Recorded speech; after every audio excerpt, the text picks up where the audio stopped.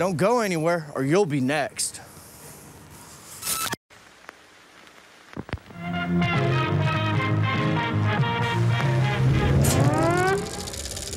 Coming to get you, Barbara.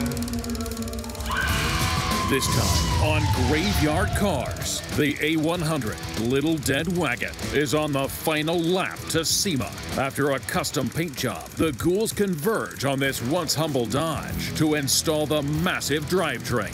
But when the engine doesn't fit, will the ghouls quit? What are you guys cutting now? There's no reason to cut anything because you mocked it up already. Your beautiful paint job. In Springfield, Oregon, Mark Warman, together with his skilled ghouls, it has been established that the unburied dead are coming back to life. Bring classic Mopar muscle cars back from the dead to look like they did the moment they left the factory floor. Because of the obvious threat, this station will remain on the air day and night.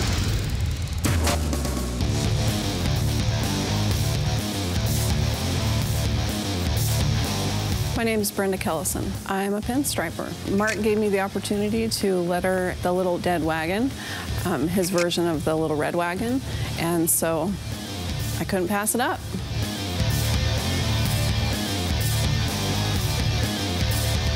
Instead of just freehanding, I'll use actually a pattern and I'll use a pounce wheel.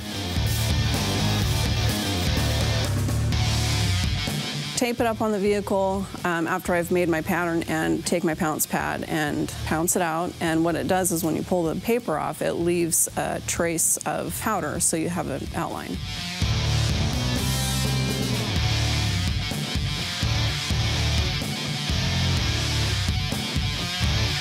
I use fine line tape sometimes as a guide. Not every surface that you paint on, you can actually wipe off. So best thing is don't make a mistake. I use one-shot lettering enamel. The car's got to be clean and free of any like grease, debris, anything like that. Because if I go to paint on something that's got like polishing compounds or waxing or anything like that, it could fisheye and cause problems.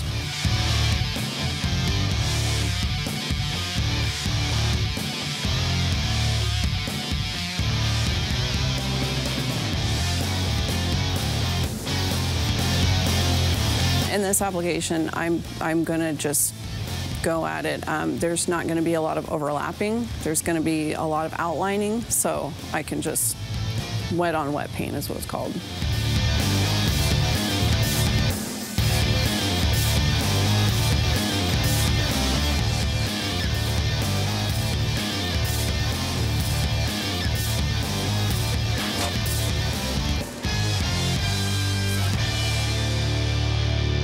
Morning, Rooster.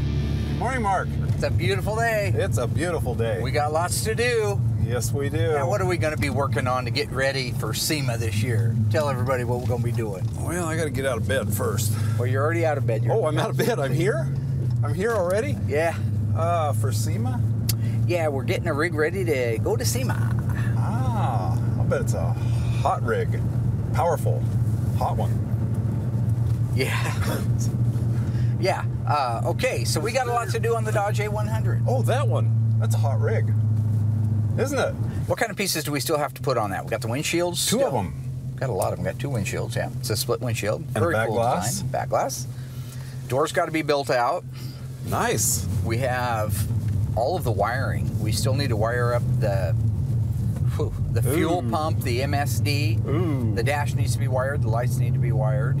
All that. Now, before we can do all that, we have a 923 horsepower on pump gas Ray Barton Mopar Performance 426 HEMI that just came in, and our monster 727 Torque Flight is here. So before we can do any of that, we've got to get a drivetrain put in this thing. You ready? Yeah. Will we make SEMA? Yep. Are you excited? I promise. Are you planning on going? I'm excited. Now we're on to another question now. Am I planning on going? Yes. Well, I don't know if my ride's going to be here or not. Who's your ride? Well, I don't know. I never know. Just whenever they show up. Whenever they show up. I don't know who's going to be picking me up. Who is they? Well, whoever's going to be picking me up. I never know. I get no details.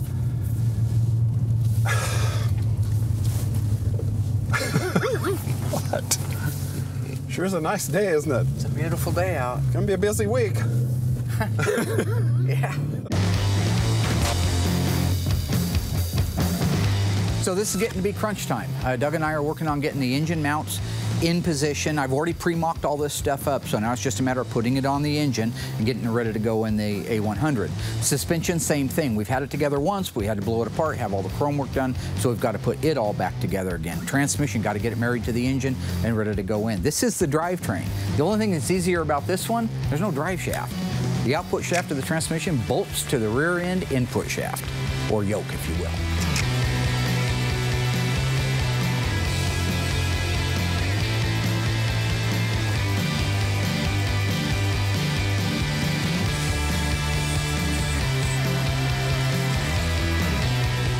So with all of the things bolted on it, on our drivetrain, there's only one thing left to do. That is to install this bad boy, all right? Bad boy, what are you going to do? What are you going to do when I come for you? Bad boy. What's the question again? Bad boy installed in the truck, yeah. That's what's left. So, bad boy, bad. Gotta learn the rest of those lyrics too someday.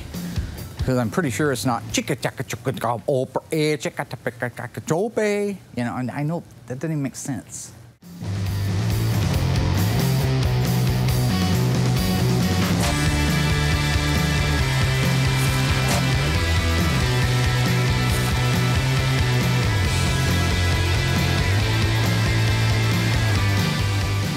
Okay, are you guys where it needs to be?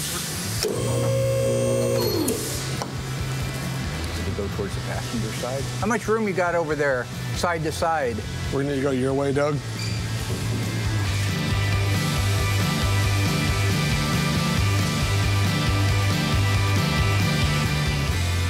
Okay, let me look here. Kind of need to get an idea where we're at here. Because that was going to set the center. We may have to take those spacers off.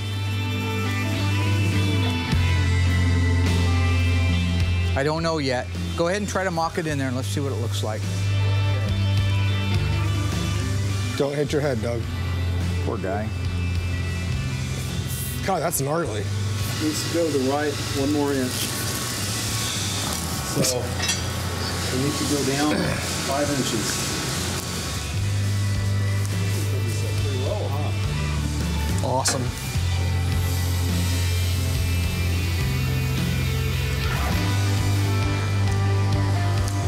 Okay.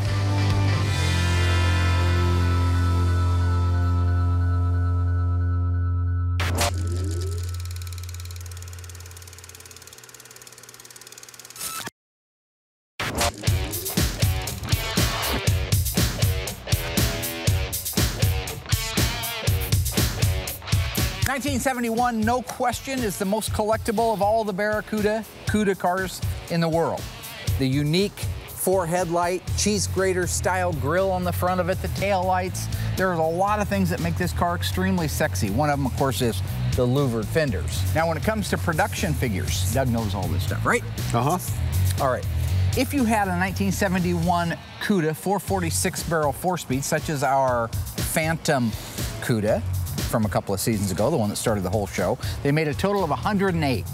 If you had a 446 barrel automatic, like this car right here, a real V code, they made 129 of those. Now, what's interesting about this particular car is under the hood, even though this is a real V code, 129 446 barrel automatics, it's actually got a 426 HEMI setting in it, which you can tell by the way the car looks, it was designed to go racing at some point. If you had a real 71 Cuda with a 426 HEMI and an automatic transmission, you would have one of 48 ever built. If you had one with a 4-speed, you'd have one of 59 ever built. So this being one of only 129 446 barrel automatics, right? Right. Makes this the Graveyard Cars Corpse of the Week. What's this car? It's a blue 71 Cuda. What are we calling it?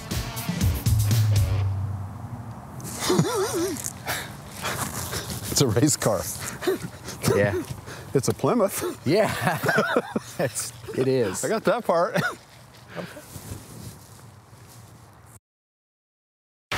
So we are getting ready to install the drivetrain, the engine and transmission as a unit, into our Dodge A-100. It's not just a matter of dropping it in there like it is on some cars, or just dropping the car down around it like we do on the other cars. Come on in, Will. But I already pre-fit everything, so I don't anticipate any problems. Should go together like it's supposed to. Again, just caution. Will's gonna run the forklift. He's hopefully gonna exercise caution. And the rest of us will work on getting it lined up and in place. Once that's done, we can bolt it in, raise it up, and button everything up on the bottom side. Mark, it's not going to fit. You did not mock everything up appropriately, therefore the engine and the transmission's not going to go in. I've looked at this thing pretty closely and what it seems like to me, and I did pre-fit it, so don't try to, I know when I pre-fit something, it works. What I didn't take into consideration was how close the tolerances were and how little bit of movement that we have, so it looks like we'll have to take the transmission away from the engine and do them individually as components. But that's okay. Best laid plans of mice and men. I've been excited for this moment. It is going to be a setback, but he didn't mock anything up. He took a HEMI, took just the bare bones of it, just the block, put it in there. He didn't account for anything else. You know, the blower, carburetors, all that. None of that's been accounted for. So I have literally been waiting for this moment to show that he really doesn't know how to mock up. Shift it to your left 1 inch, Will. Right there. Perfect. Good. If you scratch the truck, we start back over, all right? I know this gives Will a thrill that things aren't just falling together, but nobody said, I don't remember ever saying things will just fall together. I've looked at this thing pretty closely and what it seems like to me, and I did pre-fit it, so don't try to, I know when I pre-fit something, it works. There. Why did I put my, no. No, that's too far. What? Jesse. And now it's too far. What do you... Can you back up like 1 inch? Try ½ an inch, maybe you'll land at an inch. Perfect, right there. Wow, that's good. That's good. Now, can we go down at all?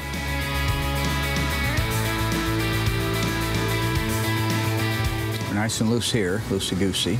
Yep. I think we're wedged. We're on the deck. Okay. So.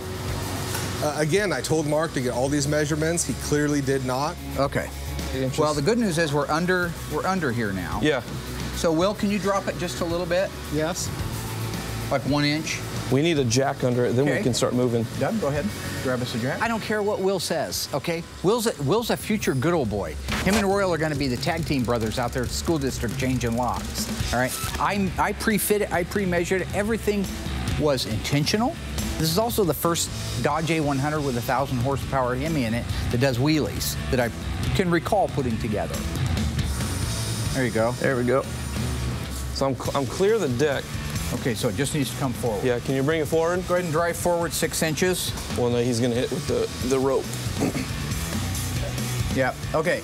So now we're out of room because of this band. God, I've got a bad feeling about this.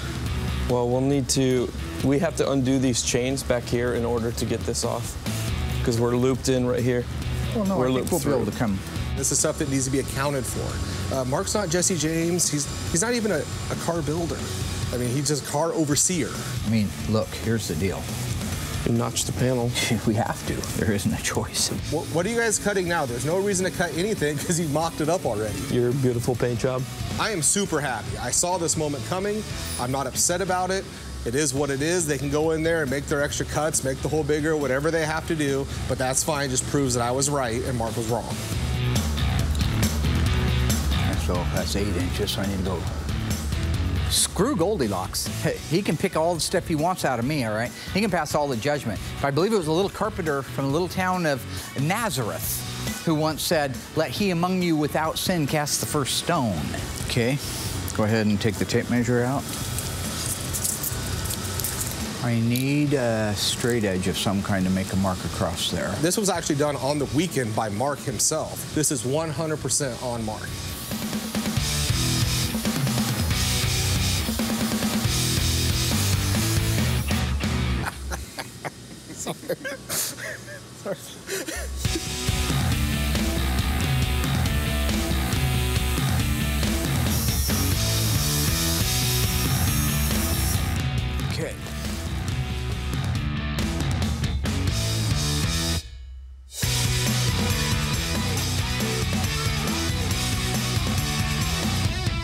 Will it slide forward? Could we roll it forward? Now this is exactly what happens when you lay all the plans out, you do your job, you think it out, you fit it, you cut it, you measure it, you make sure it's supposed to do exactly what it did. That is the result. That right there is the result of doing it right the first time. The thing about a car guy is, especially somebody that's good in their field, is they have the ability to think outside the box. I'm an OE guy. I restore cars to OE condition, and I'm recognized for it. Now, custom world, I haven't done a whole lot of it, but this is a good example of being able to think outside the box, be able to adapt and overcome. Because at the end, I think when all the smoke clears and everybody's done chanting my name, you know, there's like one brand advocate for Mopar. So.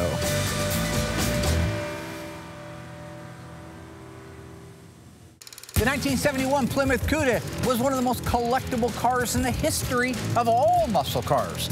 This car is a 446 barrel with an automatic transmission. How many of those cars were built from the factory? 59? 59, yeah, if it was a HEMI. Is it 108, 129, or 149? If you think you know the answer, stay tuned after the break. I will give it to you. Thank you. Right? Uh-huh.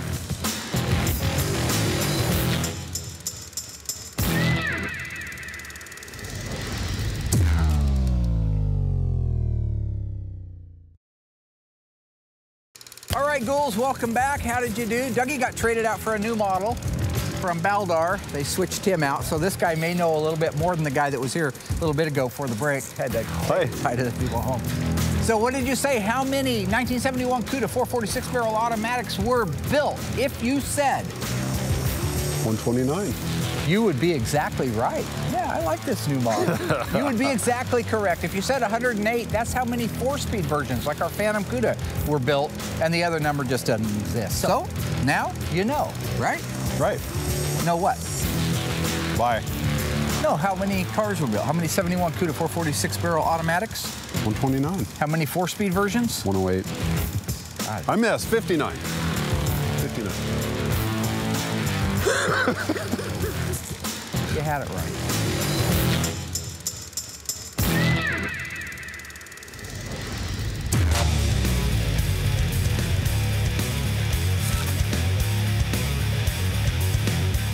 So with a lot of the big stuff out of the way on the A-100, we're really moving close towards the finish line. Just lots of the minutia stuff now. The stuff that may not show anywhere else, but might show in how the car runs, how it drives, and we don't want anybody picking something apart because it wasn't done right. The outside mirrors on the A-100 are just adorable. We've sent them up to Portland, had them chromed, they came back beautiful. They're just unique because how high they stand. And no muscle car that we have has anything like that. No van of today has anything like that. So I would have a real strong feeling those are unique to that A-100 van and truck back in the day.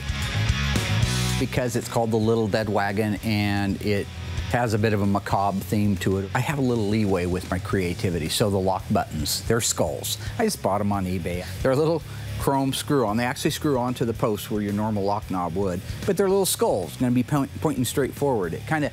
It is the little version of what we did underneath when it came to cobwebs and some of the design that we did. I do try to throw a little bit of that macabre feel into the whole truck, and I think people will appreciate that.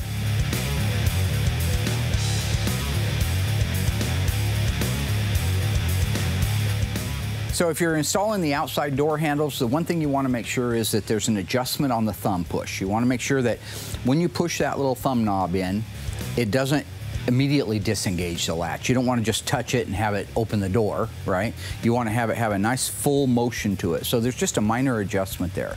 Once that's done, you can bolt it on. We had no problems with it. It bolted on, he was able to connect the relay rod to the latch, and it worked perfectly. As far as the inside door handles, that's just a matter of putting it on the actual mechanism in the correct clocking. Because you could put it anywhere you want. You could take that thing, rotate it, flip it. You just want it in an ergonomic way so when if you're sitting in the truck, you can make a pull like this right here and it would open the door.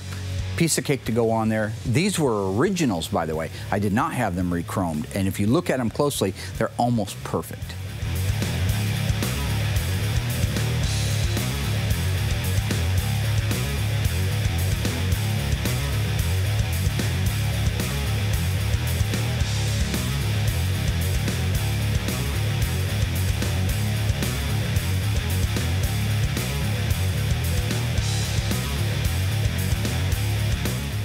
These doors have an amazing shape to them. If you watch them, there's a lot of motion going on there. They're not just like a typical door. If you take a Dodge Challenger or Cuda, any of the cars that we work on, that door weather strip, at the back of the door, it starts right about the belt height, goes straight down, straight across the bottom, and reasonably straight up the front. This encircles the entire door, and it goes on the door itself. So these have to be molded, has to fit exactly where it's supposed to from the factory, because there's a relief in the body for it, and they go exactly where they're supposed to go. So if you have it off, you try to close the door, it's going to spring back out at you. So the doors are all assembled. We got the locks, the handles, we got the latch assemblies in, the new weather strips. With all that done, that really allows us to button up a good majority of that cab.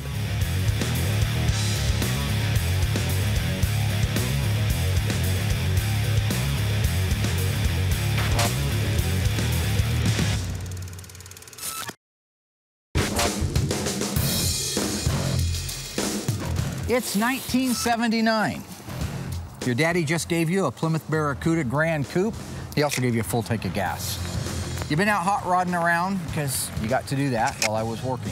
You got in trouble with the police. They're in behind you. They're chasing you on I-5. Which one does Dougie want of these two police cars chasing him down the freeway? Is it the 1976 Dodge with a 440 Police Interceptor in it, or the 1978 Dodge with a 318 in it? This one probably gets about the same mileage your little car got. This one probably gets 1 or 2 miles to the gallon, but gets there fast. Which one would you choose? It's not about you, it's about you. Go to graveyardcars.com and vote. You can go to Facebook and Twitter and vote as well. Tell us which one of those cars you'd want to see in your rear view mirror on a Saturday night at $120 on the highway. You already know the answer because I saw it happen in real time. I'll tell you about that. We will reveal the answer live on Facebook next Tuesday. Remember, Tuesday's our new date for Graveyard Cars. We'll see you then. Yeah. See you then. You always I'll see you then. Okay, just keep screaming it, Rain Man. That's fine.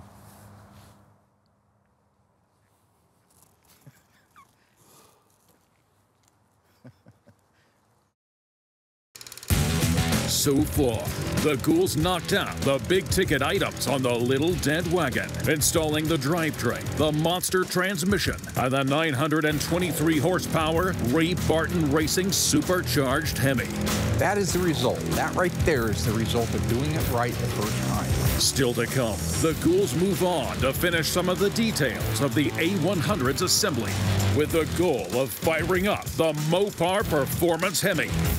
As long as nothing goes wrong. Jeez, that hurt.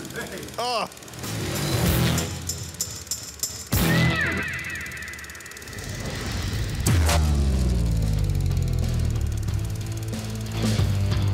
So last time we were talking about the E-body dash trim bezels, the one that surrounds the heater control or one that surrounds the radio itself. I wanted to talk about the outer bezels. These are the lower dash trim pieces. This is the part that if you were in an accident and sliding forward, your knee would hit this piece right here. So this is the piece that is the final finish panel that you see when it's mounted into the car. Now remember from last time, your 70 to 74 E-bodies, these are all the same except for the 70 Challenger. In this particular case, the 70 Challenger, the leading edge of it comes to a point. This is a 1970 Challenger only. The 70 to 74 Cuda and 71 to 74 Challenger, right here, you see has a style line in it. While this component will screw into the same location this one will, it won't line up with the actual dash pad itself. So if you're doing a 1970 Dodge Challenger, you're restoring it, you're not gonna wanna grab the one with the style line in it, you're gonna wanna grab the one that actually has the point right here. For the most part, they're shaped almost identically. If we look at the back side, you can tell they're almost identical all the way through. It isn't until you turn it over that you see you have the point here for the Challenger and the style line here for the 70 to 74 Cuda and 71 to 74 Challenger. Now this is the right-hand piece. It has a lot more movement. First of all, see how they just lay together. I better put the two together that match, right there. That's because this surrounds the side of the dash, has one set screw in it. But when you put these two together, they're gonna go like that. And the area that I'm standing in is where you're going to have a steering column down below it, above it an instrument cluster, the full instrumentation and the switch panel, including the radio. So these are the 1970 Challenger only dash trim, and this is the 1971 to 74 Challenger and 70 to 74 Barracuda and Cuda.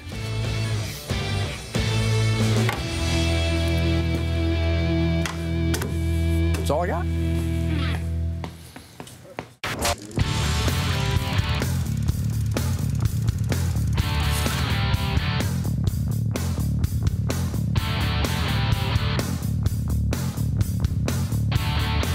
We're really getting down to the final crunch time on the A-100. The AM radio in this little truck is just, it's like the mirrors. I just love it. It's so cute. It's just a little tiny little thing. There's a little gear mechanism in there that it has these little tiny gears that run when you run the little knob from side to side, and it's just adorable.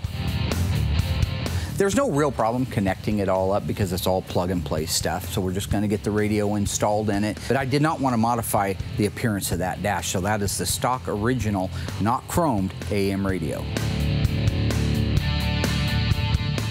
Yeah, when you're talking about the dash assembly of a Dodge A-100, it isn't like our cars that you can take the 5 screws across the front and the 2 7/16 bolts on the side and lift the dash mechanism out, the whole dash assembly.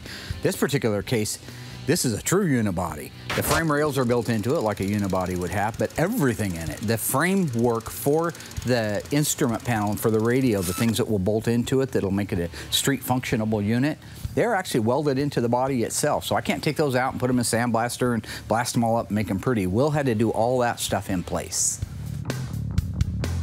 Doug and I have about the same amount of experience when it comes to automotive wiring, electrical wiring, which is plug and play. All these cars that you look at, if you go around and look at the back side of one of these dashes, everything plugs in. They changed the plug-in so they can only go one way. For the most part, it's hard to make a mistake. It's the same thing applies here, except that they're not as well labeled.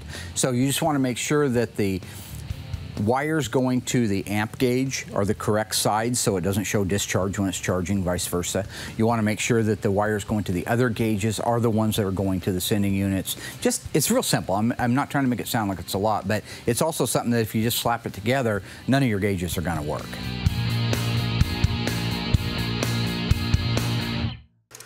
Okay, folks, standing next to a real live 1971 Cuda 446 barrel automatic. How many were built? 129. 129, that's right. You know the answer, shoot it right out there. Oh boy.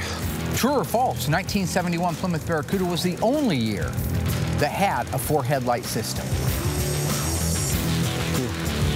You're not, what? I'm not asking. Stay tuned after the break and I'll give you the answer. That's why we're doing the true or false, so people can stay tuned after the break for the answer. You can't say the answer. Are you sure of that answer? No.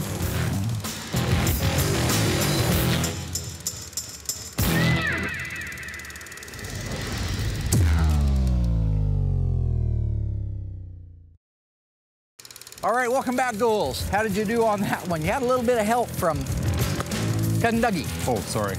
But was he right? The question was, did the 1971 Barracuda stand alone, Cuda and Barracuda, clarify that, stand alone as the only model year to have a 4-headlight system? Doug said, true. And if you agreed with Doug, well, normally I'd feel sorry for you. In this particular case, you're exactly right. 4 headlights, 71 Cuda. 1970 was a single, went to a 4-headlight in 71. 72, 73, also single headlight system. It was also the last year of a lot of really cool things. So 1971 was the pinnacle year, if I can use a word like that with you. Yeah. The pinnacle year for the Plymouth Barracuda. Now, are they trading you back out again? I don't know. It's possible. So.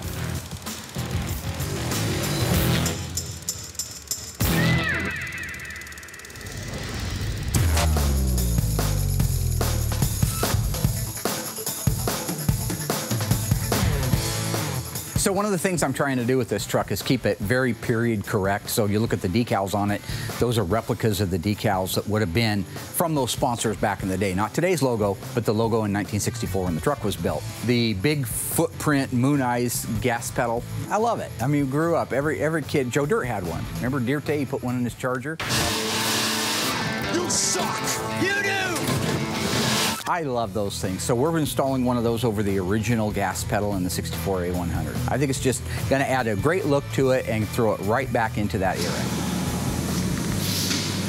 George, when you get your cutoff wheel set up, I just need to come across the top of that thing. In order to get the Moon Ice gas pedal to fit correctly and not have a bunch hanging out, we did have to trim off the leading edge of the original replacement gas pedal that I bought for it. But otherwise, it's just a clamp on the back side of it, a couple of Phillips screws, sucks right into place and looks super cool.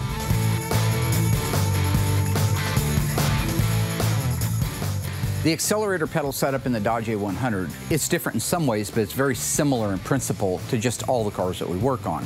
You press the accelerator pedal, the accelerator cable pulls back at the carburetor, in this case dual carburetors, and makes them function. Yeah, I haven't had the luxury of seeing the original one, or one of the original ones that Maverick used to run. I would imagine he used the same type of setup. I don't know why he would do anything differently. Mechanical linkage with rods, relay rods, that would put too much pressure on it to be able to step on the accelerator and have it actually work like it's supposed to. I think it'd be way too much weight to take it to move. Your leg would get sore. I would imagine the original one also used a throttle cable.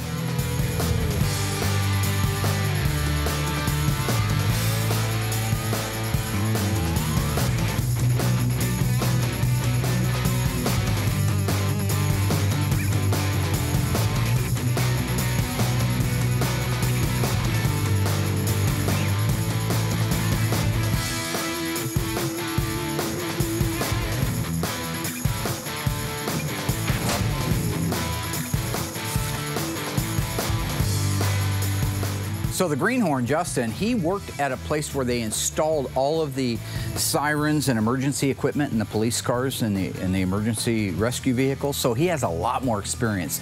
So what I'm doing is letting him connect all the ignition stuff. We put an MSD ignition in it. We want it to come on with the key. It has to have an override switch to shut it off. He has to wire in the fan, the electric fan for the motor. So this is exactly his cup of tea. And it feels good to me because, as everybody knows, I'm colorblind and I'd have a heck of a time doing it. But he's doing a really good job.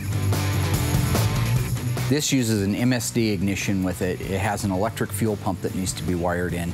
So each one of the components that need power to them and need to send signals to certain places have to be individually wired. And that's what Justin's doing. This is his cup of tea. He worked at a place where this is all they did all day long. So I have total confidence he'll do a great job. I also require that everything is very low profile.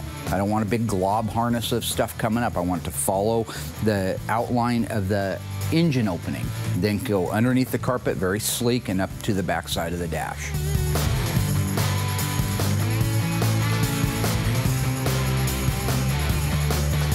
One of the biggest things that can happen in any automotive shop, if you connect a power to a direct ground, what's going to happen is it's going to short out. And it's not going to explode or anything like in the movies.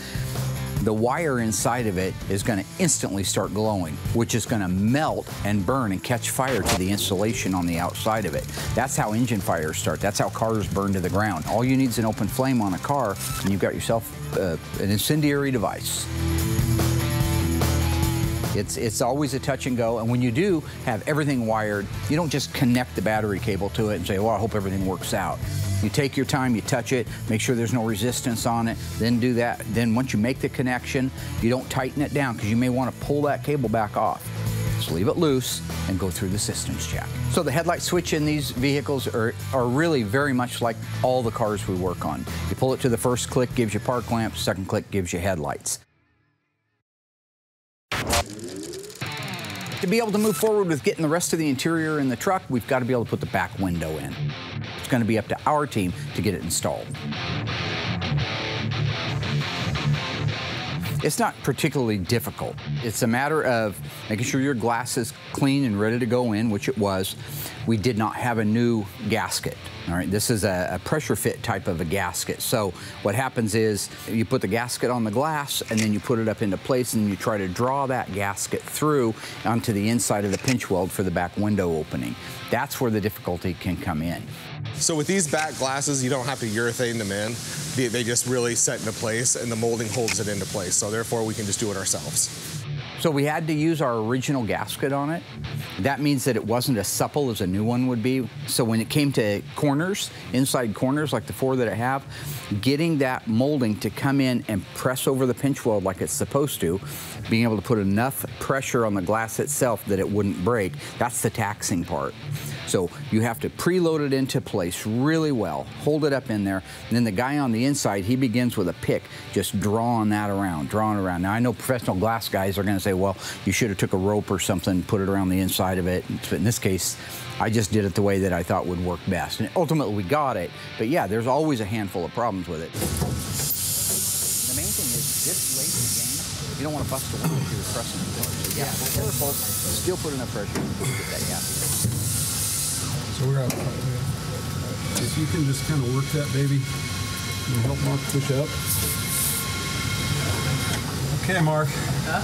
I think you got it. So the glass came out great. Everything went pretty well. Back glass is in, looks great. We had it tinted, so we can move on to the next step. I have no doubt that we won't have any water leaks, so I think it was a success.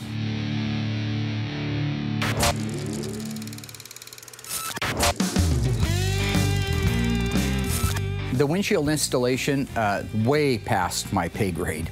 That's very, very precise work when it comes to that. And so I've had one of the local companies, I-5 Glass, and they take their time. Same principle as the back glass. It's a gasket that goes around the glass, goes into place, and then it has to be drawn through to the seating point. This is a dual windshield with a split. So if you look at it, you got a right-hand windshield, left-hand windshield, and then you got a nose piece down the middle. Putting all that together and not breaking one of those pieces of glass with less than 4 days to have the car ready to go to SEMA, not my idea of fun. So I'm letting the guys from I-5 Glass do it.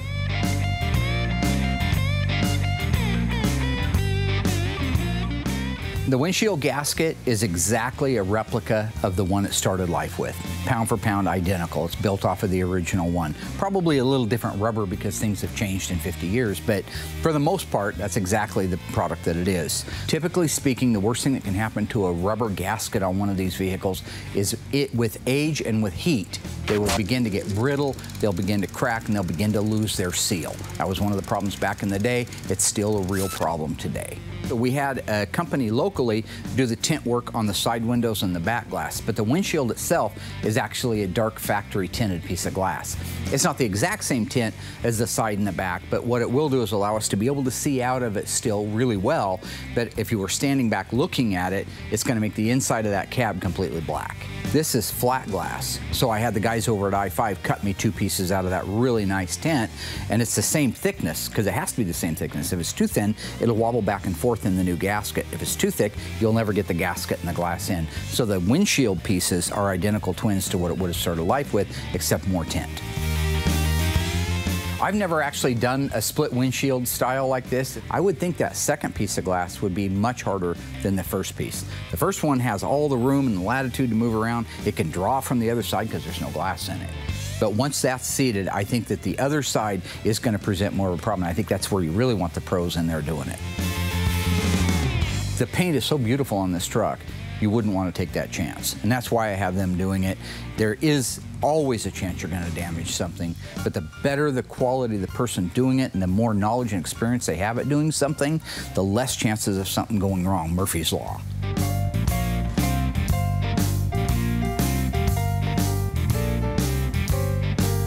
So with the gasket installed and the windshield setting where it's supposed to, they can put the lock strip in it. The lock strip is what keeps it from being able to compress and slide back out again later.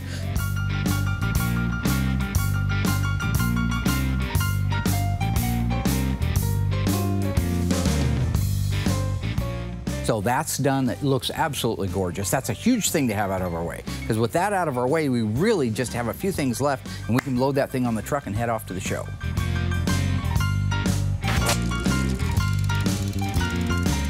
So this is the best part of the build, is when you're down to just a small punch list. You walk the car from front to back, inside out, upside down. You make notes for all the little things that need to be done.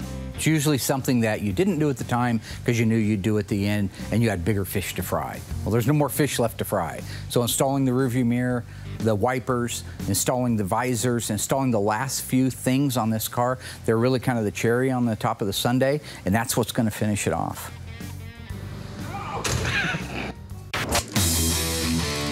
So firing up the Mopar Performance Ray Barton 923 horsepower Hemi, I thought I'd have a little fun. I'm gonna have Will standing by the pipes when we do it. It's gotta be good for a laugh, right? I mean, I don't want to give the guy a heart attack, but at the same time, if I had to die, I would rather die from a heart attack from an exhaust system than I would cancer in a hospital. So gotta look at it the bright side. Looking out for your brother. Will, if it's gonna leak, it's going to be out these back bowls right here. Okay. So you might see it better from this side. I don't know. Well, I don't want to. Oh, this is dry. This is a dry round. Yeah. Okay, are we ready? Ready. Okay, so just crank over, see what's happening. Jeez, that hurt. Oh, wasn't ready for that.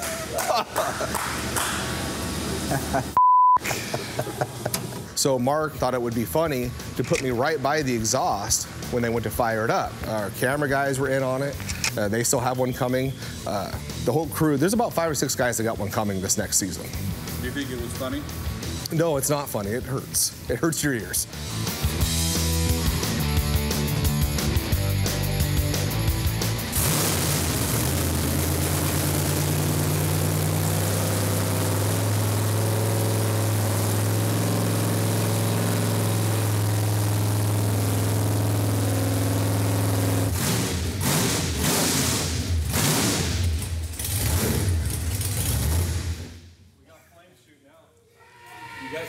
You got your flames shooting out.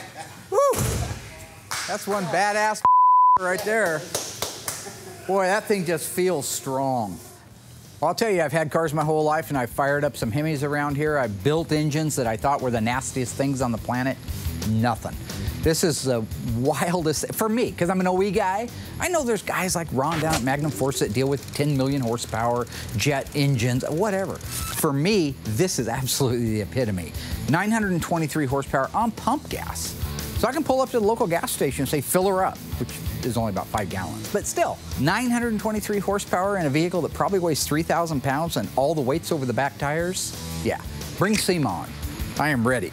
I am ready for the red carpet, and I'm ready to set the world on fire. And you just make sure you get my insurance paid up. Accidents.